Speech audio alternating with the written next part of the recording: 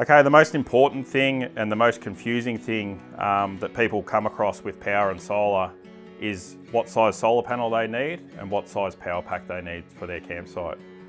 The critical calculation really is to get the overall output of your solar panel, the 200 watt panel in this instance, matched with the power station that you have. There's no point having a whole lot of solar and not much storage for the solar energy to go into.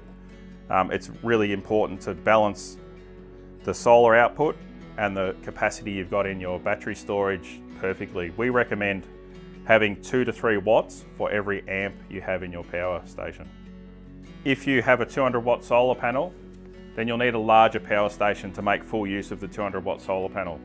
So in our range, we'd recommend the Rover 100 because it has the storage capacity to handle the output of this solar panel. So with the smaller solar panel, it could be perfect for the Rover 40 you have here. It has a smaller capacity battery. So the Rover 40 will run a fridge for a day. If you combine it with a good solar panel, you can have indefinite power for your camping trip. A common question that we get asked about solar is, how much do I need? The answer to that is you're never always going to get perfect solar conditions. So more is always better, depending on space and cost, of course. Generally around Australia, you can bank on 6 hours of usable sunlight per day. Personally, I only ever allow for 3 solid hours of sunlight per day to allow for inclement weather, rain and clouds through your camping trip. So an example with my calculations at my campsite, if I'm using a 200 watt solar panel, I know it's good for 11 amps per hour in perfect conditions. That doesn't always happen. So best case, you're going to get 6 hours of usable daylight times 11 amps per hour of usable power. Gives you 66 amps for that day, best case scenario. I always cut that in half personally. So I only ever budget on getting 33 amps per day out of a 200 watt solar panel. And I find doing it that way, you never run out of power. You can see I've got the Rover 40 here. It's a 40 amp LiFePO4 battery. We recommend that a product like this, with this capacity, is perfect for a short trip with one small fridge, charging one device and some LED strip lighting at night time. We also recommend that it's perfectly suited and built for the 120 watt solar panel that you can see here. This has got a 5 to 6 amp per hour output in perfect conditions.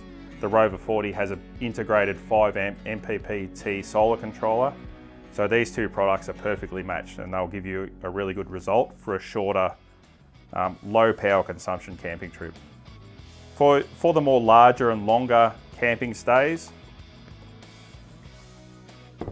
bigger is always better. So we recommend the Rover 100.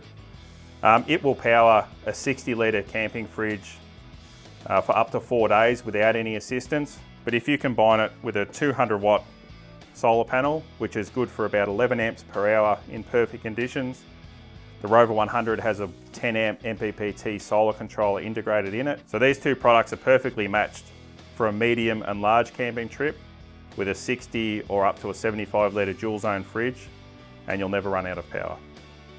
So that was a general rundown of solar and power, guys. If you've got any specific questions or queries, please contact us. But as I said, bigger is always better when it comes to solar and power. But the critical thing is making sure you match your solar output capacity with your power storage. There is no point having too much solar and not enough battery.